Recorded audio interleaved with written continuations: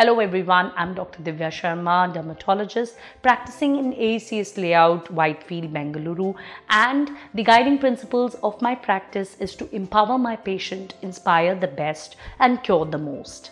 What are DPNs? DPNs or Dermatosis Papulosa Nigra are blue-colored circular outgrowths mostly found in cheekbone and sometimes even on the neck. Number 2, it is very common in patients with a family history of DPN. Number 3, sun exposure or even screen exposure can increase the number of DPNs. Number 4, how do we manage DPNs? Your dermatologist may go for snip excision or light electrodessication, which removes these DPNs, and in expert hands it does not leave behind any scar. Number 5, it is very important for you to continue using a sunscreen after removal of your DPN to prevent a recurrence. If you are suffering from this cosmetic menace, please consult your dermatologist today.